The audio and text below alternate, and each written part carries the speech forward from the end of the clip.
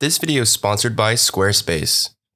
How's it going, guys? Vincent here from thecreativedojo.net. Welcome to another video tutorial. Today in this quick tip, I'm going to show you guys how to create these nice long 2D flat shadows for your motion graphics animations. This is a very popular style in motion graphics, especially because 2D is the new trend right now. And it's a very nice and quick way to do this within After Effects. Now, there are already a few presets out there that allow you to create these nice 2D shadows very easily in more detail. But I think that my solution is a little bit faster and it's a little bit different.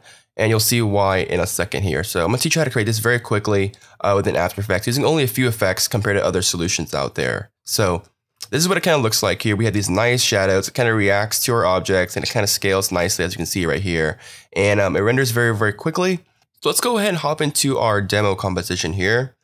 And here, just have a quick animation with our 2D text layers animating on using character animations. Simple like that. And I'm going to go ahead and add these nice flat 2D shadows to this text layer here. So let's go and take a look at how to do that.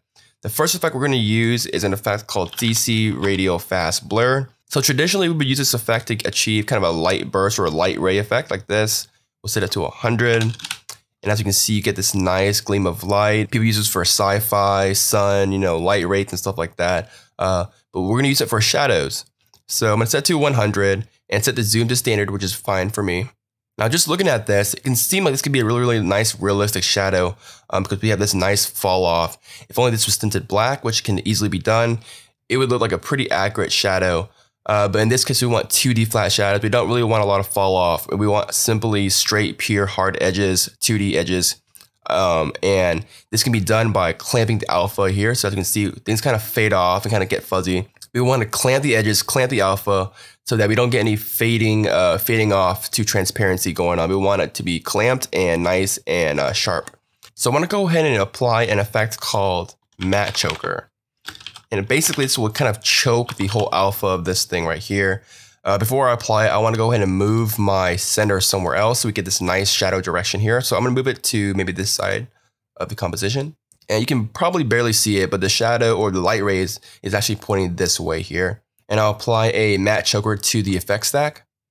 And I'm going to set the geometric softness to 0. We don't want any softness. We want no softness for the gray level softness 1, as well as the gray level softness 2. So we'll zero all that out. And then we're going to choke the choke 1 in the reverse direction, so in the negatives. And as you can see, when we do that, we're essentially clamping the whole CC Radial Fast Blur effect. We're clamping it to make one solid piece of RGB information here. So already you're starting to see what we're going after here. So we created the shadow, except it's white. So we can go ahead and ensure that it's black by applying a fill effect. And this will just fill in whatever we have to any color we want. We'll set the color to black. And we'll set the opacity to around 25.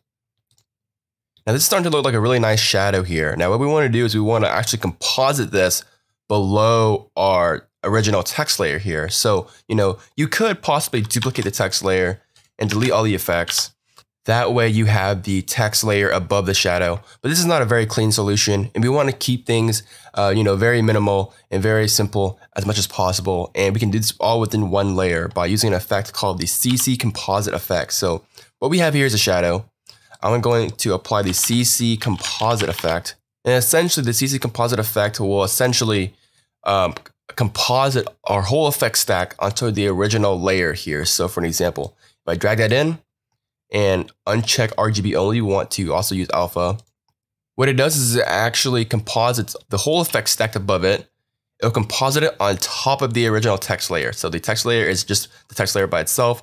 It's going to composite on top of that. And what you get is a really nice shadow. So as you can see, you get this nice shadow animation. Now, there are some caveats to this. As you saw in the animation, as we kind of just scrub through it, sometimes you can get these weird off-shape shadows. I think it looks a little more realistic, but obviously it's not as straight and squared as I like it to be in flat 2D shadows. And this just happens to be the way that CC Radial Fast Blur kind of creates shadows, so how we're clamping it. But basically, you can kind of get some weirdness going on if you're not careful. But overall, I think it's a very, very clean effect.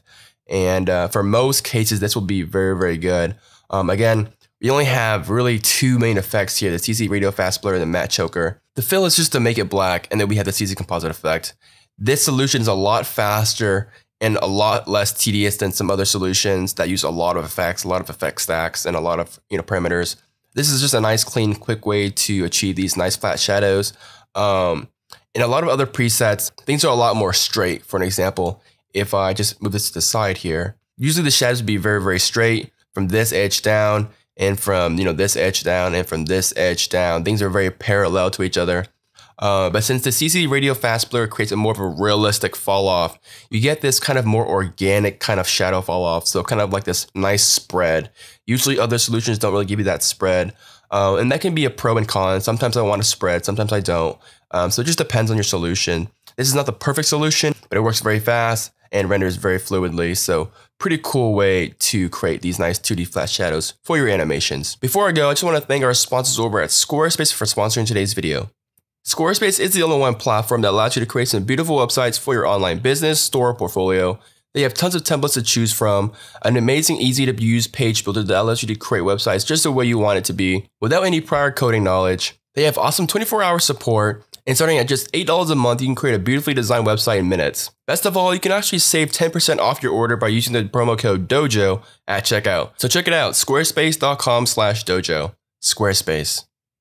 So that's pretty much it, guys, for the 2D long shadows effect here. This stuff here is very, very reusable. So for an example, you can save these effect stacks as a preset and apply it whenever you need it to. I can copy the effect stack here and paste it into an iMac graphic here. And you'll see that it works flawlessly. And all you need to do is just change the angle, and it works wonders that way. Again, I know there are some better presets out there that allow you to create these same 2D shadows, but I think this is a very easy solution, a very simple solution with very few effects, and it kind of helps you understand, how choking and CC Composite works here. So check it out, 2D flat shadows. My name is Vincent Nguyen from the Creative Dojo, and I'll see you guys next time. Bye, guys.